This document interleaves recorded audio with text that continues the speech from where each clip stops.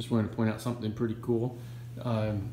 So we're walking into this bedroom here and we've got thermostats on the wall. It's an older home and no signs of heaters anywhere in here. No baseboard heaters or wall mounted heaters.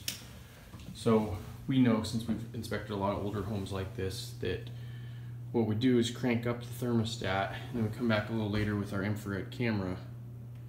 And I'm looking up at the ceiling now and we can see that the radiant heat in the ceiling is working in this room.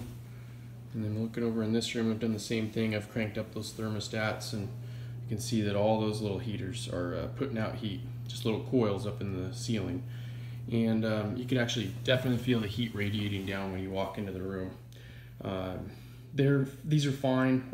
They're not quite as effective as lots of times we put radiant heat in the floors nowadays because we know heat rises. Something cool to know though.